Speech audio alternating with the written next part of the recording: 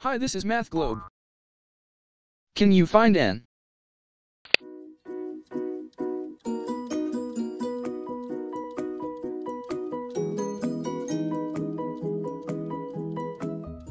Let the solution come.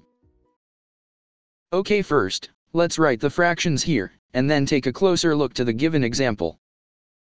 As seen, if two fractions are equal to each other, and if we add the same value to both sides, the equality will remain the same. From this, we can convert the original equality into this form, by adding the same value. Okay, now, let's back to the question and add the 1 both sides of the equation. As seen, the right-hand side of the equation will be equal to 441 over 242. Likewise, if we do the same thing for the left-hand side of the equation, we will have following fraction.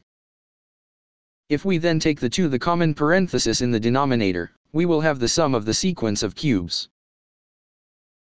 Okay, now, next let's write formulas of the sum of sequence of cubes. As seen, the sum of the first n cubes is the square of the sum of the first n natural numbers. From this, we can write following fraction for the left-hand side of the equation. Next, a set of simplifications and reductions, we can write two equations for n. Likewise, when we solve for the n, 10 will be the solution.